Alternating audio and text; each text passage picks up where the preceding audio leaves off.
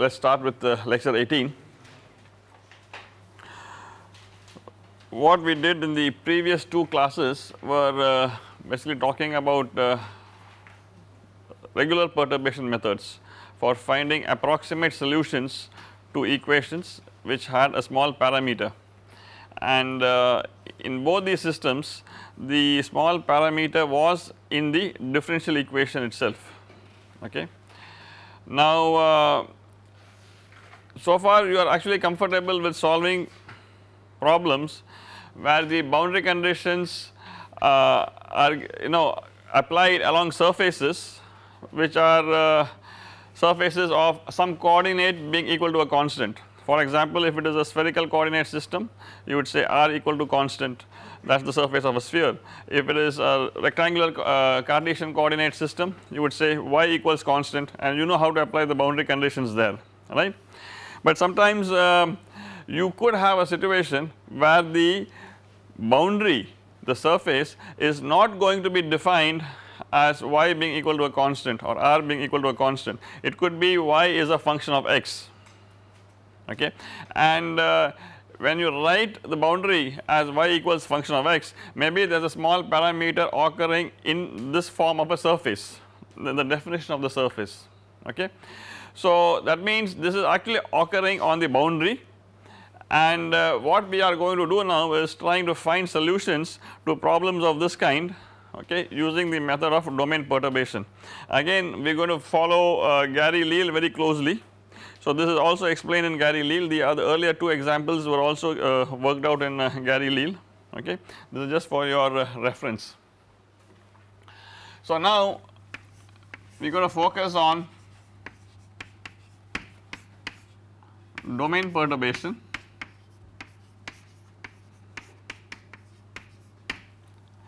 and we use this when the boundary of the domain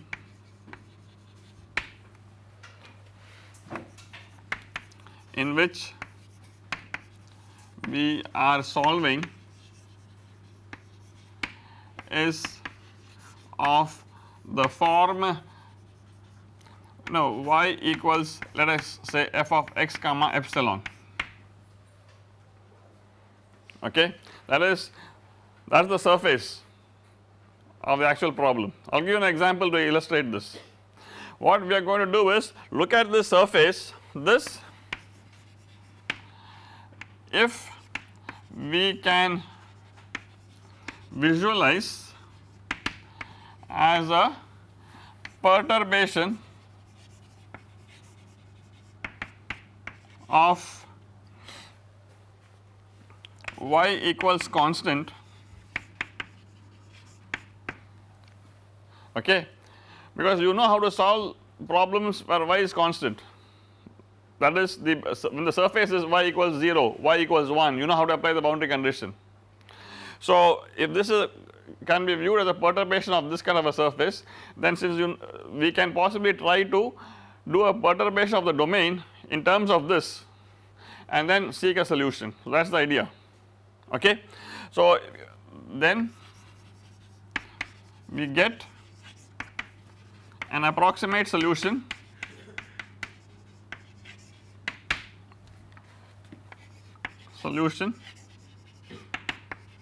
of the original problem whose surface is given by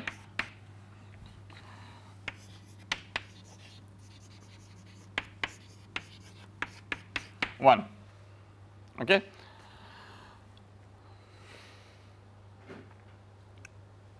So whenever so the earlier problems that we talked about, they were what we called regular perturbation problems, because you had the small parameter occurring in the differential equation. Here the small parameter is actually occurring in the definition of the surface, which is actually defining my boundary, okay.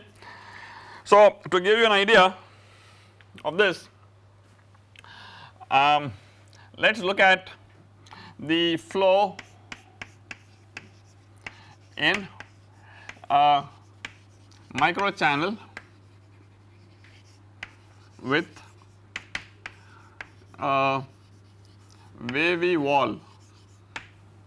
Now you are all used to pipes whose surfaces are rough, okay, but supposing there is a periodicity in the roughness, then instead of just saying that it is a random roughness that you have, let us say that you have a periodically rough surface. So again, to keep life simple, what we are going to do is we are going to look at some sort of system like this.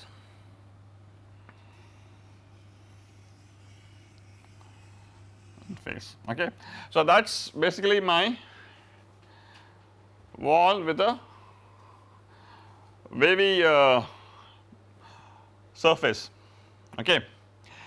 Now let me get my coordinate system straight. This is y and this is x, and into the plane of the board is z, okay. So z is into the plane of the board, into the board. I am looking at a problem where we have flow in the z direction, which is basically flow along the parallel to the grooves that we have, okay. It is not in the x direction, it is in the z direction. So flow, so these grooves that you have, they are actually in the z direction, and the flow is in the z direction, which is parallel to the grooves. Now why would anybody be interested in a problem of this kind? Sometimes what happens when you are talking about flows in microchannels, the Reynolds numbers are so low that the mixing is very poor, the flow is laminar, okay. So when you possibly induce some surface roughness, then you can possibly induce not turbulence because your Reynolds number is still low, but mixing, because you can possibly have velocities because induced in directions perpendicular to the flow direction. So you would have velocities induced in the x and y directions, and so you can get better mixing, okay. So basically this surface is actually inducing the two other components of velocity, or that is the idea, okay. So now what we are going to do is we are going to so motivation for this is possible improvement in mixing in low Reynolds number flows, okay. So because of the surface being rough, I may have some vortices induced here, and so maybe better mixing. The other thing, now to explain what is happening here, how would I define the wall? These are my walls, okay, they are actually rigid walls.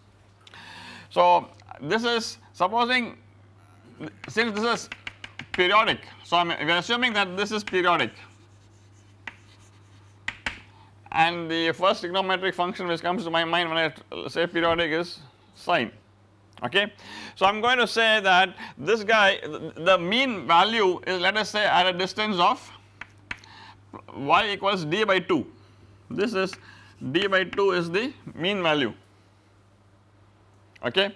So the way I am going to look at this actual surface is y is d by 2 multiplied by 1 plus epsilon sine 2 pi x by L, where L is the wavelength in the x direction of this periodicity, okay. So the actual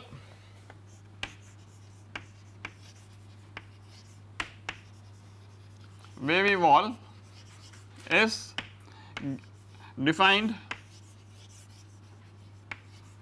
as y equals plus d by 2. This is the top surface, the bottom surface will be minus d by 2, the entire channel is of the thickness d, okay.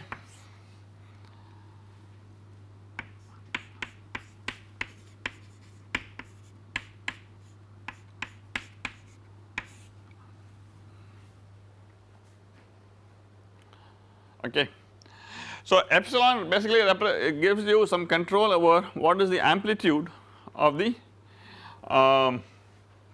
periodic nature which is imposed. So, the way I am looking at this problem, there is a constant value d by 2. So, if this had been actually, this is like again, if epsilon is 0, it reduces to the problem of flow between two flat plates which we have seen earlier, okay. The top surface is given by plus d by 2, the bottom surface is going to be given by minus d by 2.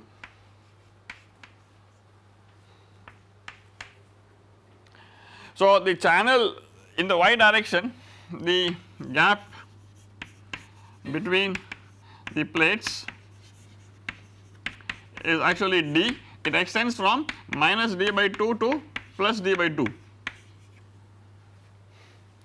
and L is, what is L? The wavelength of the periodic pattern. Epsilon is the amplitude. If you wanted very a large amplitude thing, epsilon controls the amplitude.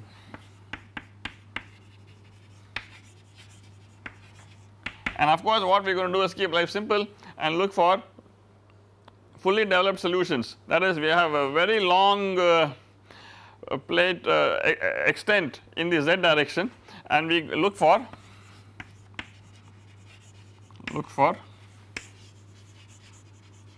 fully developed solutions to the flow, okay. So, as you can see now, if epsilon is 0,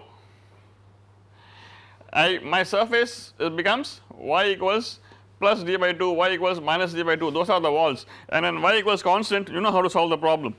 I mean, you will just do whatever separation of variables, and then you have to find those constants which come out when you do the integration. So, you put y equals d by 2, and then you are able to find the constant. What is the problem now? When you do the you can possibly solve your differential equation, but when you are trying to find the arbitrary constants which are going to come, you can't put y is equal to this surface here, because you want a constant and what you are going to get is a function of x, okay. So, that is where the problem is going to arise. So, I just want to show you that you just can't substitute y equal to this, because you are trying to find a constant, arbitrary constant of integration by applying the boundary conditions, and since this is not a clean surface, you got a problem, okay. So, I just want to show here that as epsilon tends to 0, the wall is given by y equals plus or minus d by 2. I mean, the two walls, one is plus d by 2, the other is minus d by 2, okay. The walls, I should write the walls are given by, right.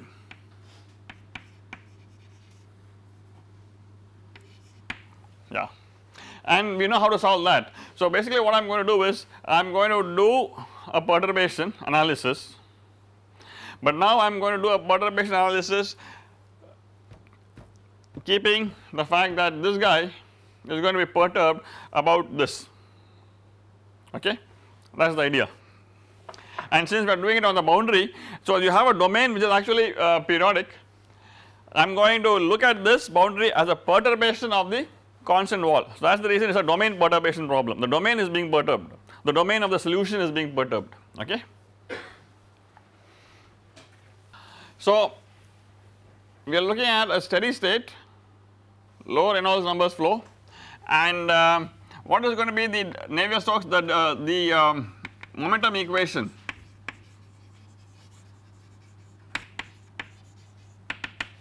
This is going to be low Reynolds number flows, so inertial terms are going off. Okay, so we will just go back to what we did earlier.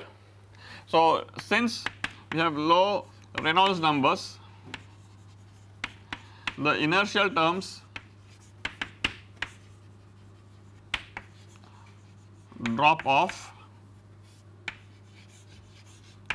and what I have is 0 equals minus dp by dz plus mu multiplied by d square w by dx squared plus d square w by dy squared. The gun does not depend on z, it is fully developed. It depends on y because clearly the boundary is there, and it depends on x because clearly there is a periodic nature of the surface in the x direction. Okay. So w is going to be now a function of x and y. So what I am doing is I am basically looking at a 2-dimensional analog or extension of what we did earlier in the class where we had only a 1-dimensional flow. Okay. So we are going to d squared, write this as d squared w by dz squared, sorry, x squared plus d squared w by dy squared equals dp by dz, and clearly the pressure gradient is negative. So what I am going to do is write this as minus g, where g is positive. Okay. So here g equals minus dp by dz, and I am going to keep the mu here. Okay. We do the usual stuff, which is try to make things dimensionless. Clearly, what are the important scales that we need to look at? We have a length scale in the x direction. So what is the characteristic length scale in the x direction? That is going to be L, because that is the wavelength of your variation in the x direction. So x characteristic is L. What about y characteristic? That is D, that is the gap between the plates.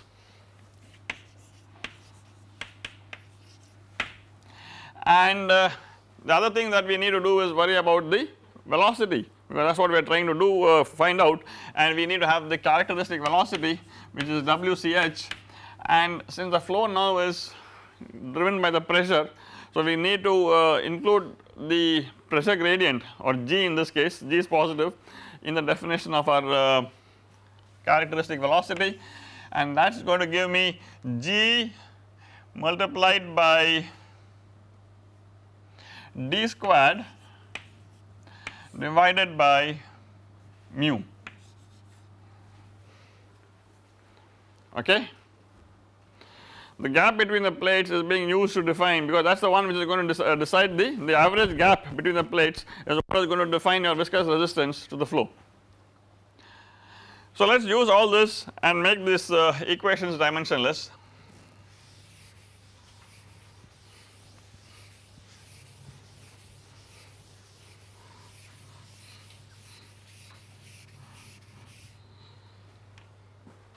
Saying that I have d squared w, w characteristic comes out, I have G times d squared by mu, okay, times d squared w star by dx star squared, and x characteristic is L squared plus d squared w star by dy star squared, and y characteristic remember is d squared.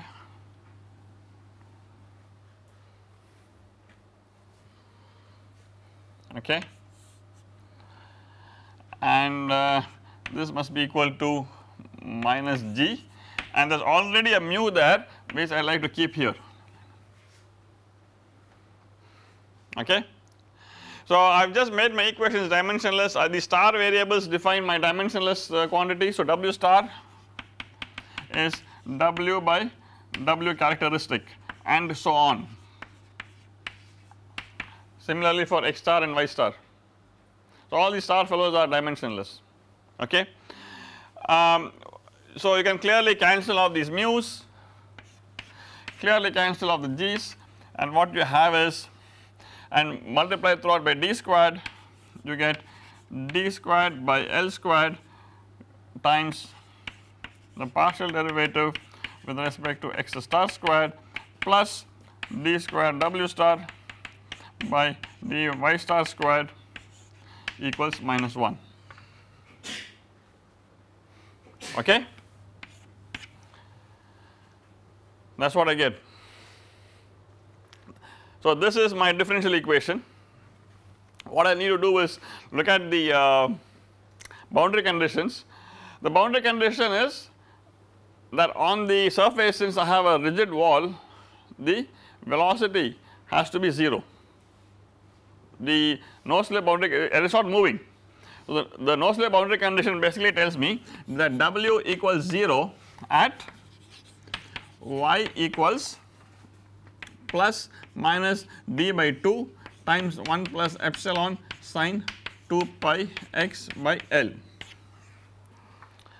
And I can define my characteristic, use these definitions of ych and xch and write this equation in terms of the star variables, which basically tells me that at W equal to 0, I mean W is equal to 0 at, this tells me W equals 0 or W star equals 0, because I want to make W also dimensionless, at y star equals plus or minus half 1 plus epsilon sine 2 pi x star, okay. That is my no slip boundary condition. So either I can solve the problem in the full domain, that is from plus half to minus half, okay, or I can just say that look, I am only interested, the solution is going to be symmetric and I am going to be looking at only one half of the solution, because by looking at one half of the solution I can get the other half. So if you do that, we can use these two boundary conditions and solve perfectly fine, or we can also exploit the symmetry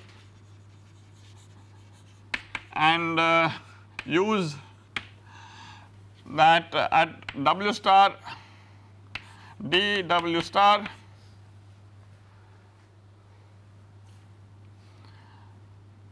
by dy equals 0, y star equals 0 at y star equals 0, okay. So that means you are only solving for half domain, and then you can extend what is happening in the other half domain by just extending it, okay. This allows us to find the solution in the half of the domain, and we extend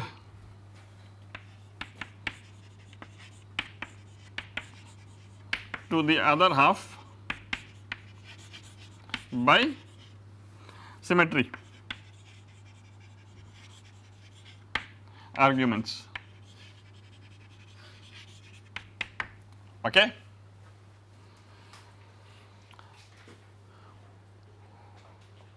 So yeah. Should it not be also having not, how can we say y star equal to 0 directly? Should it not be also?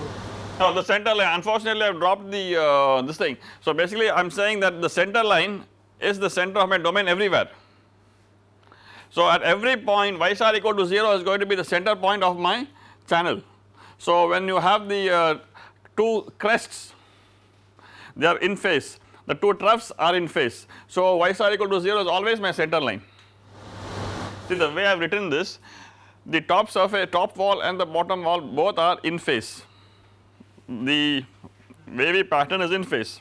So y star equal to 0 is always the center line, and along this it is basically the pattern is symmetric across this, okay. If they were out of phase, then you may not be able to use this. So this basically tells me that y star equal to 0 is my center line throughout x for all as I go along x, okay. So what this means is y star equals 0 is the center line since the periodicity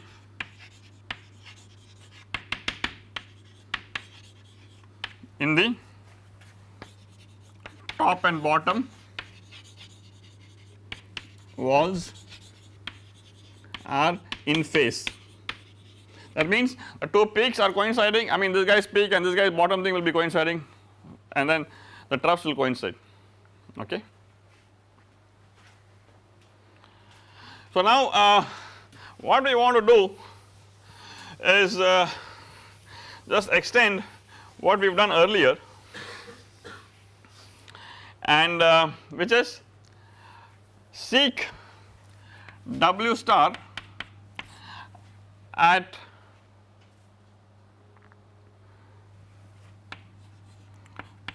okay, we will now drop the stars, we will drop the stars for convenience, for my convenience.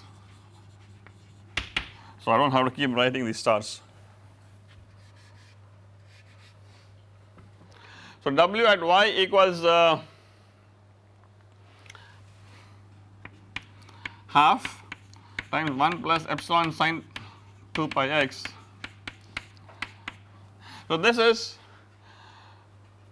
the function which I want to evaluate. I want to evaluate W at along this surface at y equals half of 1 plus sine 2 pi x. I like to write this as W at y equals half, just x, I am going to use the definition of the Taylor series of a function. If I have f of x, I am going to write it as f of x equals f of x naught plus f dash of x evaluated at x naught multiplied by x minus x naught, right. So that is the whole idea, that is what we are going to using Taylor series expansion. I am going to write this as f of x evaluated x naught is corresponding to epsilon equal to 0, okay. dw by dy evaluated at y is equal to half multiplied by x minus x naught, which is epsilon by 2 sine 2 pi x, okay. This is x, so x naught is epsilon by 2 sine 2 pi x plus d square w by dy squared times epsilon by 2 times sine 2 pi x the whole squared, right, by 2 plus higher order terms. So all I am doing is we have obtained this using a Taylor series expansion,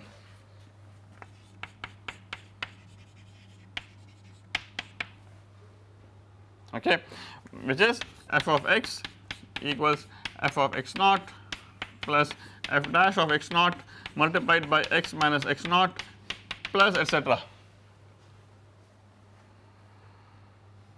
Okay, the higher order terms which I am just not going to worry about.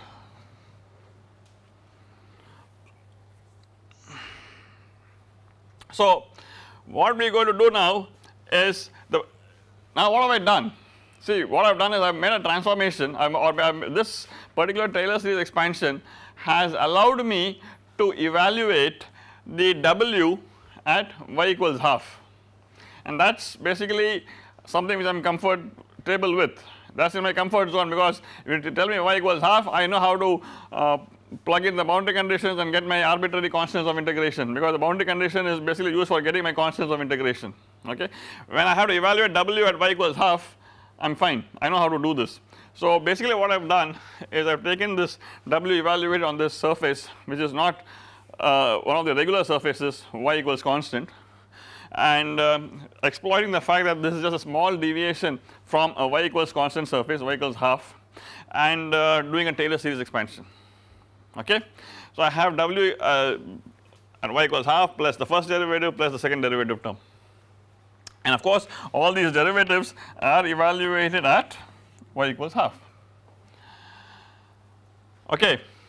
So, now the problem that I am solving is the differential equation which is right here, and that symmetric boundary condition which I am comfortable with because there is no epsilon there, okay, and this fellow here which has the epsilon in it. So, what I am going to do is I am going to our problem is now reduced to, so we now have to solve this problem.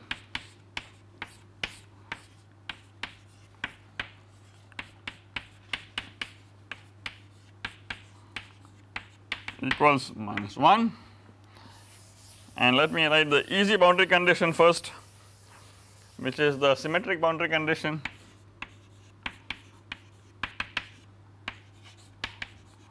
(0), and the w equal to 0 on that surface I am going to write as 0 equals w at y equals half plus dw by dy at y equals half times epsilon by 2 sine square 2 pi x sine 2 pi x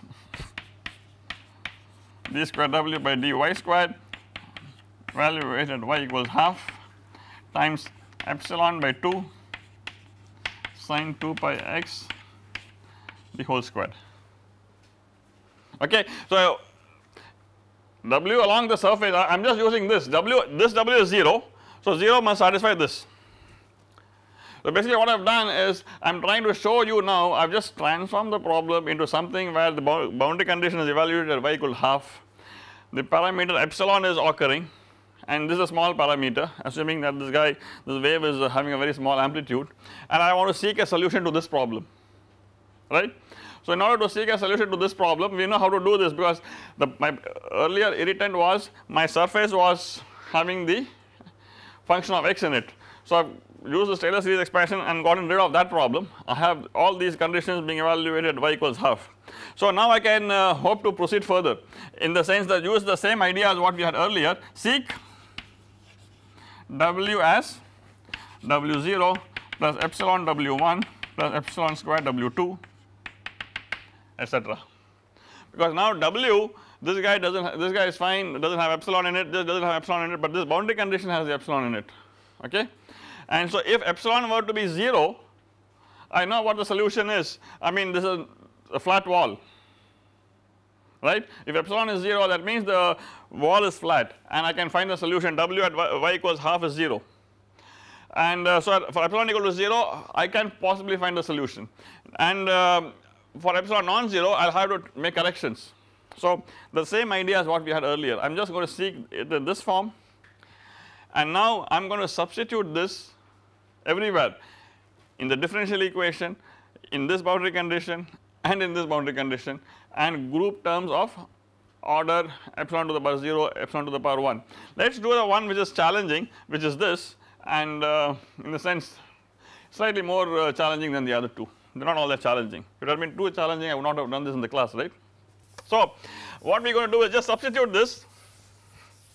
So, shall I just say this is some number 3 and this is some number 2, substitute 3 in 2, and what do I get? 0 equals w0 plus epsilon w1 plus epsilon square w2 evaluated at y equals half. That is my first term. I am just substituting this guy there, okay, plus epsilon by 2 sine 2 pi x, that is this multiplied by the derivatives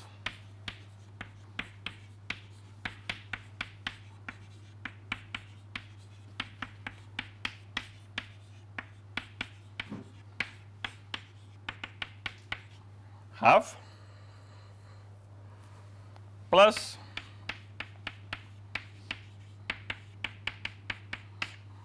whole squared, and there is a by 2 also which I need to be careful about.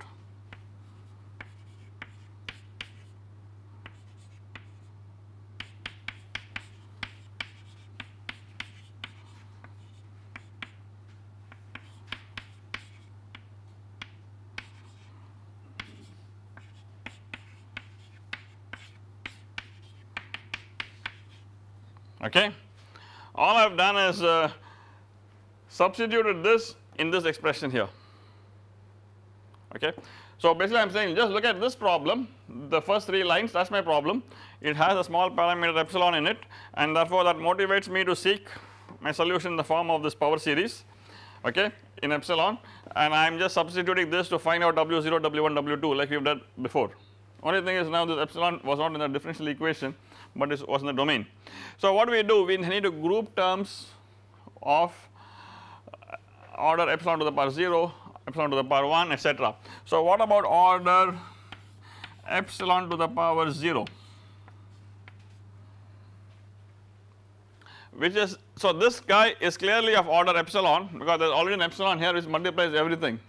This has epsilon squared because it multiplies everything. The only thing which is of order epsilon to the power 0 is this W0 term, okay. So this tells me at order epsilon and this has to be valid, remember, for all epsilon, any arbitrary epsilon. So that means each and every coefficient has to be 0. This implies W0 must be equal to 0 at y equals half,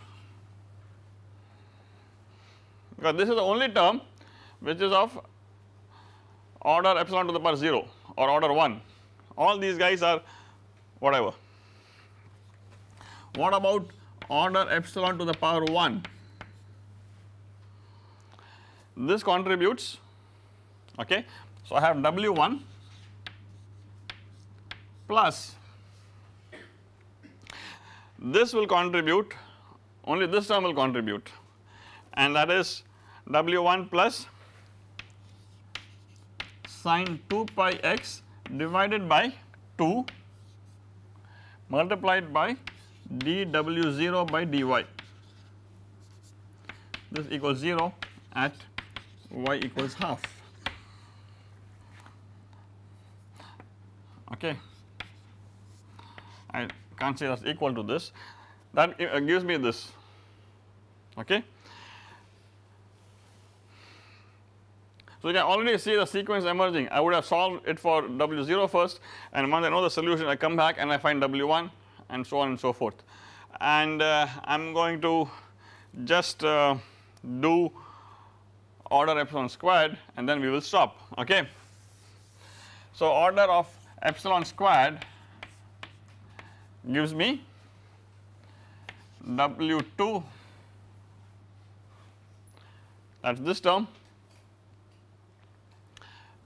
this multiplied by this gives me order epsilon squared, okay, which is plus half of sine 2 pi x times dW1 by dy,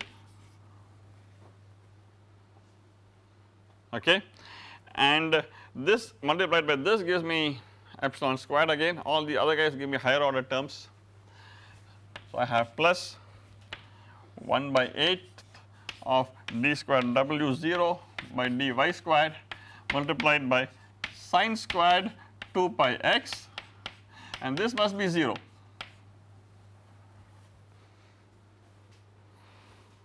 Okay, and remember this is all evaluated at y equals half. All these guys are evaluated at y equals half.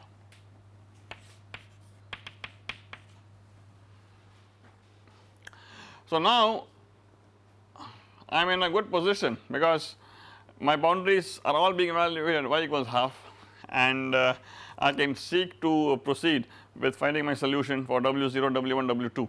Okay. Now that is the differential equation. So these are the 3 boundary conditions which I have.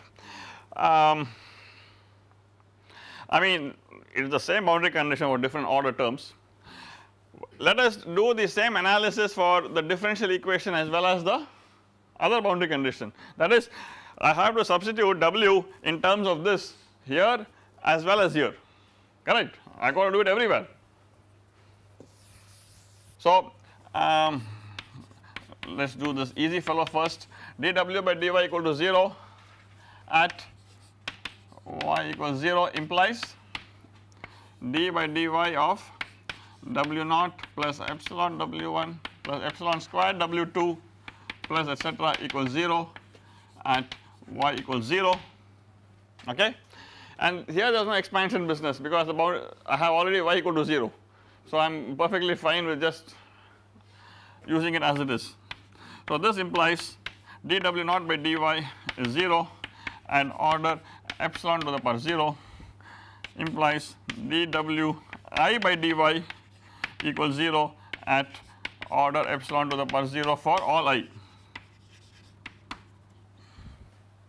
okay. That is what you are going to get because epsilon order epsilon will give me dW1 by dy is 0 and so on. What about the differential equation? That is going to give me, yeah, it is fine. Yeah, this is all evaluated at y equal to 0. This is all at y equal to 0, correct. And substituting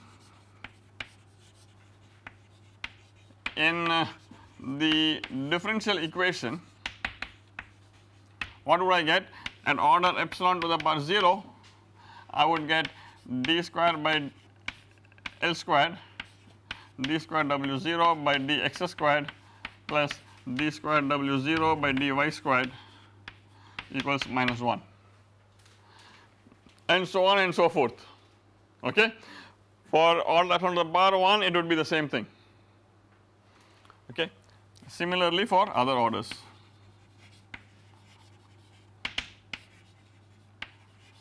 Other higher orders, yeah.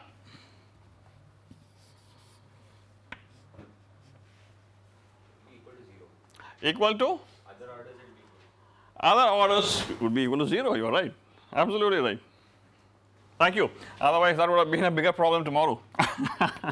So for n greater than or equal to 1, order epsilon to the power n d square by L squared d square Wn by dx squared plus d square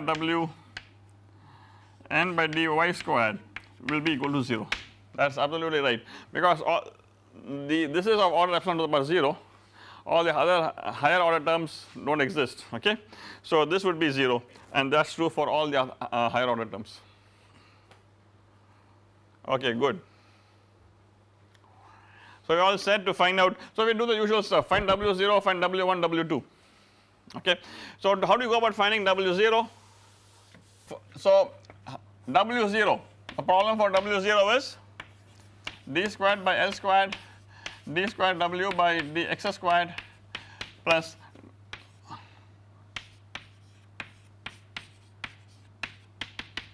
this one, okay, subject to dW0 by dy equals 0 at y equals 0 and W0 equal to 0 and y equal to half.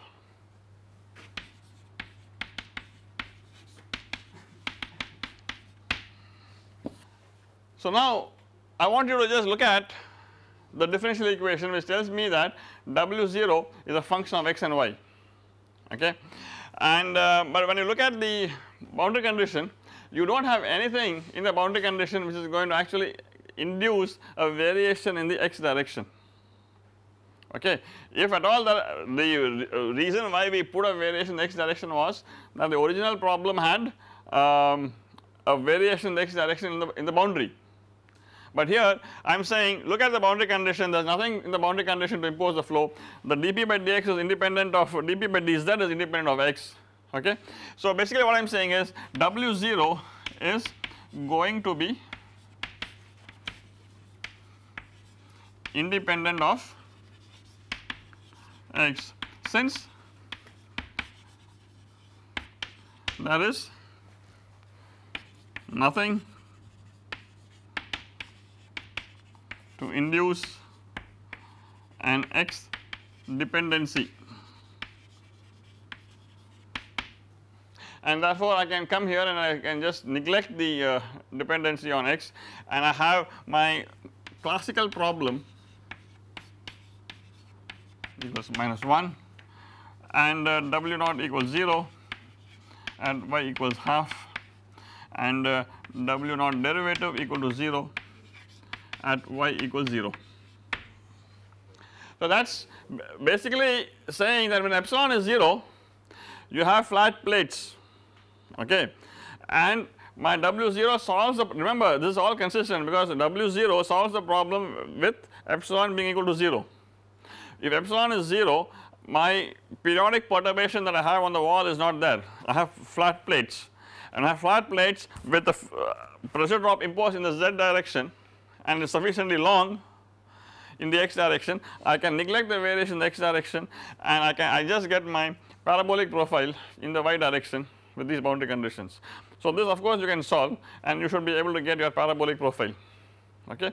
So once you get the solution for W0, you go back and find the solution to the problem for W1, then find the solution for the problem W2, okay. And one of the things which we would also like to ask is what is the effect of these perturbations on the wall on the flow rate which is through the channel, okay. Is the flow, if I am going to keep my pressure drop the same, the gradient the same for a fixed length, and I have a flat channel and I have a wavy channel, is it going to result in an equal flow rate or a higher flow rate or a lower flow rate? So that way you can get an idea about whether you can process more chemicals in your channel or not.